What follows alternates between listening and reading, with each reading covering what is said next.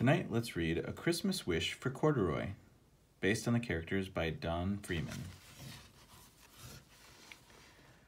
One December afternoon, a toy bear in a big store was just waking up when he heard a mother asking a boy, "Have you decided what you would like for Christmas yet?" The bear sat a little taller and perked up his ears. Maybe this boy wanted a bear. But the boy zipped right by him and pointed to a bright red, shiny fire engine. "I'm going to ask Santa for a fire truck with a big ladder and a bell," the boy said. The bear watched sadly as the boy walked away.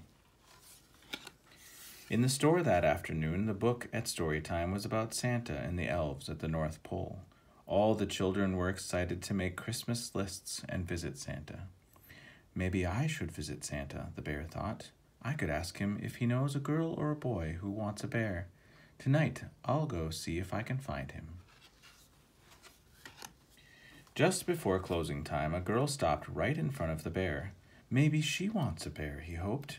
But the girl pointed to a doll in a pink dress. "Mommy, look, a pretty Piper doll. That is the doll I'm going to ask Santa to bring me when I see him." "Make sure you put her name on your list, dear," said her mother. "And if you're going to see Santa, we should get you a special outfit." "A special outfit? I didn't know I needed a special outfit to see Santa," thought the bear as he looked at his brown fur. "Why, I don't have any clothes at all, and without a name, how can I ever be on anyone's Christmas list?" Late that evening, when all the shoppers had gone home, the bear climbed down from his shelf. The store seemed bigger without any people in it. There were strange shadows everywhere. The bear felt very small.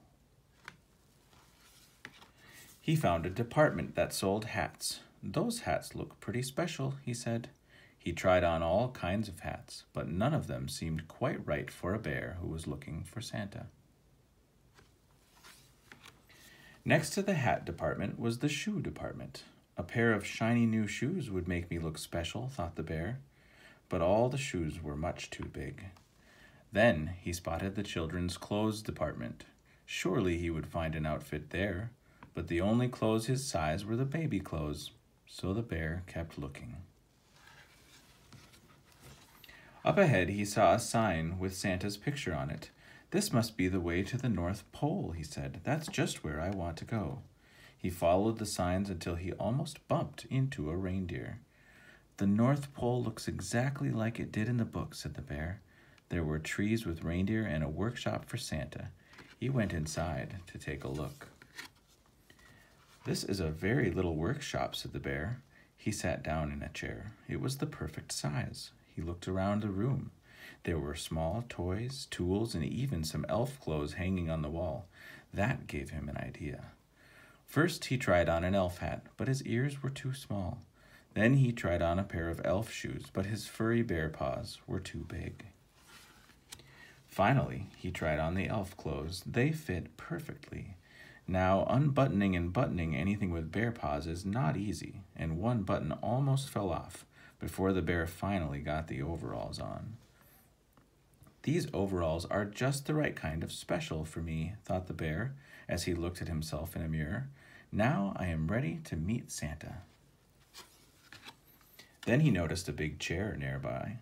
"That must be Santa's chair," said the bear. "I will wait here, so I will be first in line when Santa comes, and then I can ask him for a little girl or boy to take me home." By now it was very late, and the bear was very tired. He climbed up onto the chair, and before too long, he was fast asleep. That is exactly where Santa found him the next morning. "Good morning, little fellow. How did you get up on my chair?" asked Santa. "Those are some mighty fine green corduroy overalls you're wearing. A good-looking bear like you should be with the other toys." "Mrs. Claus, would you please bring Corduroy back to the toy department?" asked Santa. "Santa called me Corduroy," thought the bear. "I have a name. Now I can be on someone's Christmas list." The bear was finally ready to tell Santa his Christmas wish. But before Corduroy could say a word, he was on his way back to the toy department with Mrs. Claus. Past the clothes, past the shoes, and past the hats, farther and farther away from Santa, until he was back where he started. "We found Corduroy Bear on Santa's chair this morning," Mrs. Claus explained to the saleslady. "Doesn't he belong in your department?" The saleslady looked at Corduroy in his green new overalls. "You do look familiar," she said, as she put him back on the shelf. That is just where Corduroy Bear was later that day when a mother and daughter walked into the toy department. The little girl stopped and looked straight into Corduroy's bright eyes. "Oh, Mommy," she said, "look, there's the very bear I've always wanted." Her smile made Corduroy feel more special than all the names and outfits combined. "This must be what Christmas feels like," thought Corduroy, and he smiled his best bear smile right back.